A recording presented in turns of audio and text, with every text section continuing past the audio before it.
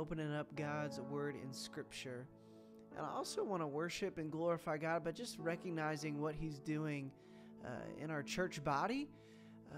Many of you have made decisions the last couple weeks to transfer your membership or to get baptized, and we celebrate that with you, and we give all the glory to God. We welcome you to the Fern Creek family, but even bigger than that, we welcome you into God's family as brothers and sisters in Christ. And so there's so much reason to celebrate. And just in my realm of things I see, worship in young adults, God is really moving. And it's been a joy to start this young adult ministry that's been meeting at church. 18 to 25-year-olds and young marrieds are part of that as well. And we have a young marrieds group meeting at our house tomorrow night. That's really exciting.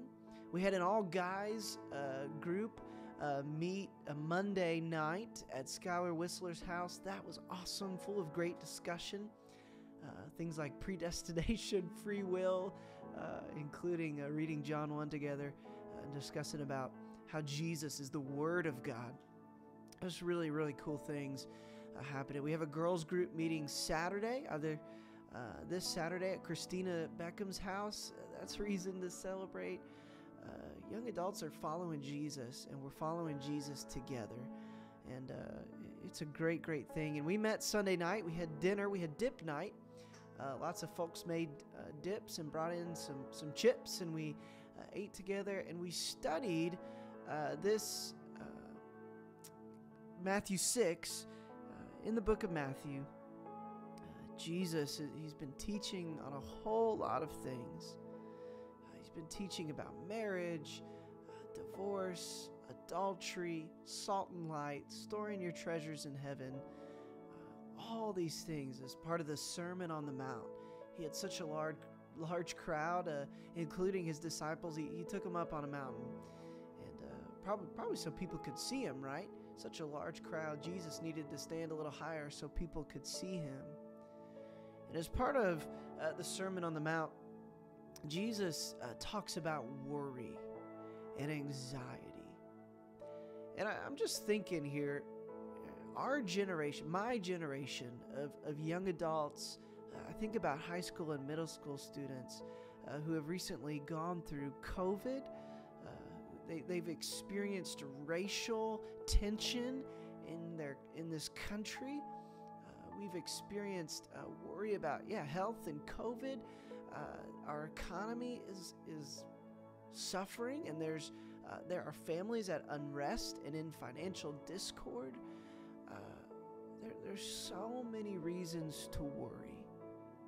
But Jesus tells us in Matthew 6, do not worry. And he tells us why. He says, can any one of you, by worrying, add a single hour to your life? It's a really powerful thought.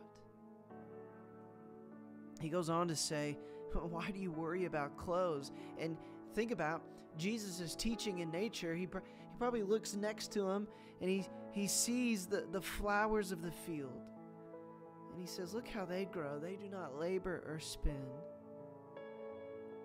He says, don't worry, saying, what shall we eat, or what shall we wear? What shall we drink? He says, for the pagans, unbelievers, run after these things. And your heavenly Father knows you need them. And Jesus' advice is to seek first his kingdom and his righteousness, and all these things will be given to you as well.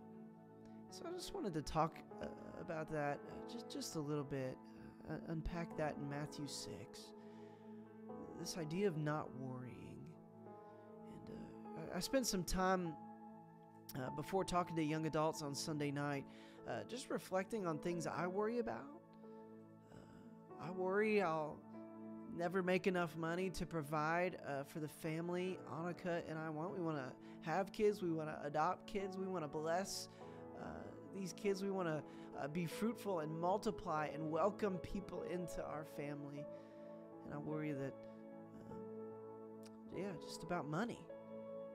how will I ever provide for that? I worry I'll never be a good enough leader or biblical scholar to be able to lead my own church one day. My dream of being a lead pastor, I'm worried about it. I'm worried about time management. I'm teaching part-time at worship, young adults. I want to go to seminary school here in the fall. Also, I'm a husband, and that's the priority. And I worry about time management all the time. And worry, it's almost like when I leave for the day, I go off the checklist: phone, wallet, keys, worry. It just comes with me wherever I go. And as I reflected on Matthew 6 and Jesus' advice to seek first his kingdom and his righteousness, one word that strikes me in that is kingdom. The word kingdom implies that there's a king. And when there's a king, it takes burden, it takes worry off of us because we trust the one who is in charge of our circumstances, of our fate. God is in control. And worry really is a sin because it involves being distrustful of God's provision and protection for those who follow him. And so, just acknowledging that we are part of the kingdom of God, it implies that there's a king who is in control and who is over all things. May that thought bless you today. And the other thought of that seek first his kingdom and his righteousness is the word first. That before we give in to worry, before we look at our to-do lists for the day and feel anxiety, what does it mean to seek God first? To pray when you get up in the morning before you look at your phone, to read scripture before you look at Facebook and Instagram, to listen to a worship song, to fill yourself with the presence of God and the Spirit of God before you get ready for work. What does it mean in your life to seek God first, to make him the priority of your day? Not the thing you have to do in the middle of your day, but to make him the priority of your walk with God. To seek God first. And I just want to encourage you with one more thought. Yes, seek first his kingdom and his righteousness, but I also want to encourage you.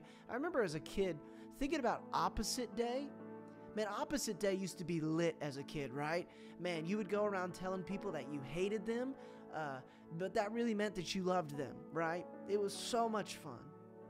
And I think about opposite day, and I like to think in terms of opposites. What is the opposite of worry? If Jesus is going to tell me not to worry, what is the opposite of that? What am I supposed to feel? And I want to challenge you. I don't think the opposite of worry is peace.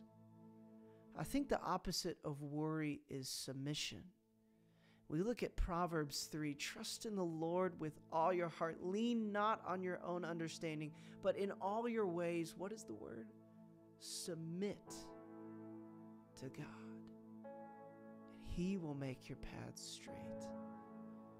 I just want to encourage you, if there's something burdening your heart this morning, if there's something you're worried about, if you feel anxiety over a situation, a relationship, a financial burden, give it to God today, because God can not only handle it, he wants to handle it.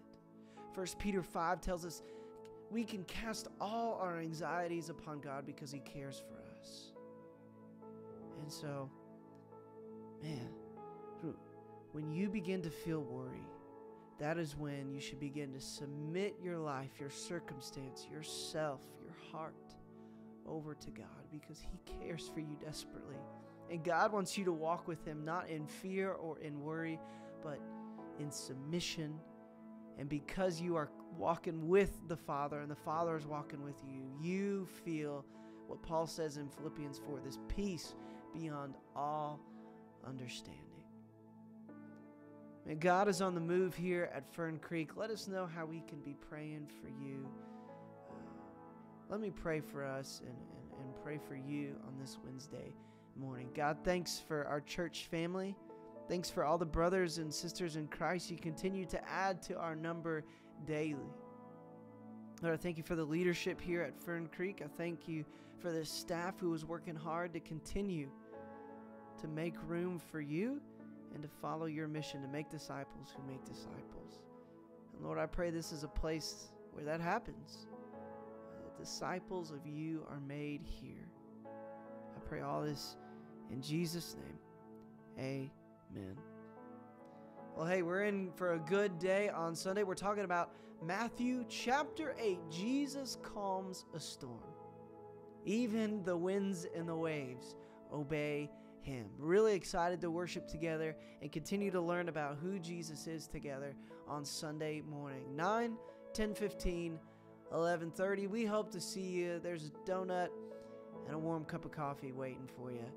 Grace, peace. We'll see you Sunday, church.